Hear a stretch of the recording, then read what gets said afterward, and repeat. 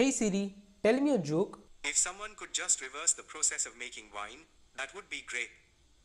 Yeah, you must have used Siri, Google Assistant, or Alexa in your life, but have you ever wondered how are these built? What deep learning model do they actually use? Or you might have also come across Grammarly suggestions or Google autocomplete. If you have, then this series is going to be a great because from this video I'm starting a new playlist on recurrent neural network.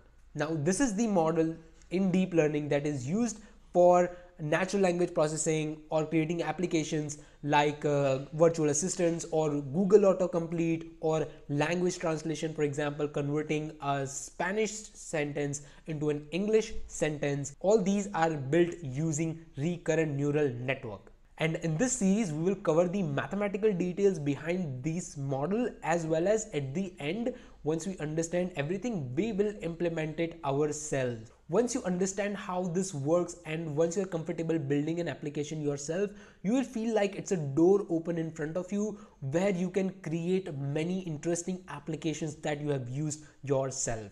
So this series is going to be a very interesting one. So if you're new to this channel, subscribe, hit the like button, and also hit the bell icon so that you get notified whenever I upload new video. And let's not wait further and let's see first what is RNN and why do we actually need it.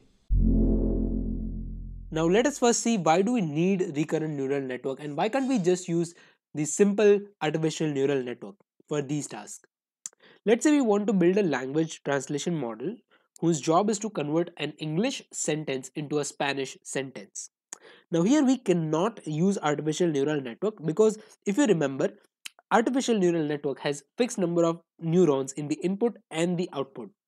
So we cannot feed variable length input data to a model which accepts fixed length input. Now here you might say that, hey Jay, I have a solution to this. Why do not we convert all the sentence into fixed length sentences by padding them with zeros? And I might say that this might work, but there is another problem with this. Now here, arrangement of the words also matter, or the sequence in which the words appear matters. For example, if you see these two sentences, both have same words but they appear in different order and thus the translation for them are different. And for a simple neural network, the order in which we feed the input does not matter.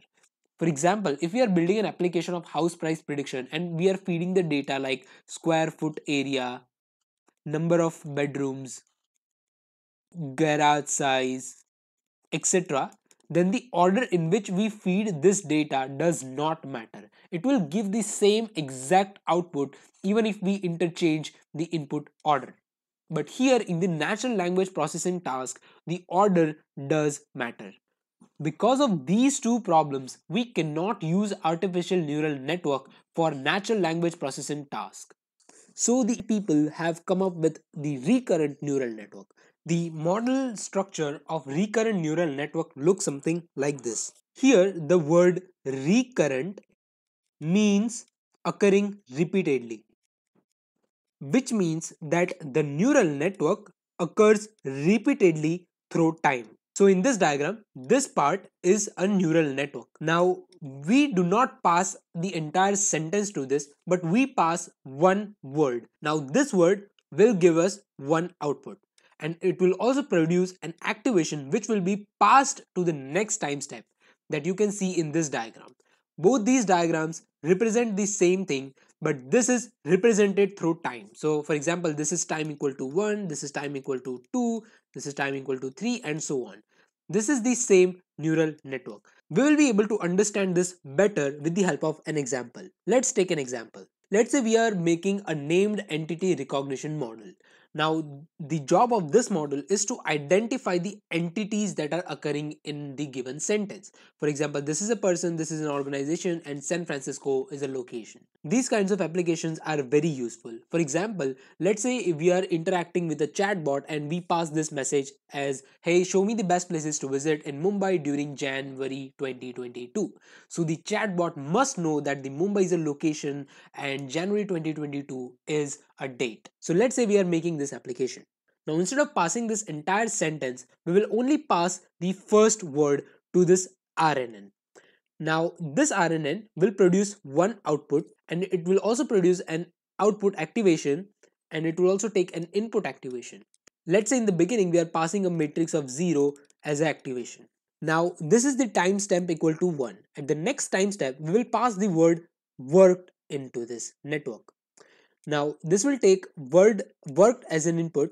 It will also produce an activation which will be a slightly different from this activation and an output. Here 0 means that it is not an entity. Then at the next timestamp it will take the third word, and it will continue repeating the process until we reach the end of the sentence. So here few things to note here is that this is the same block that is repeated through the time, which means that this is time equal to 1, this is time equal to 2, time equal to 3, and so on. And for every word it is giving an output, whether it is an entity or not.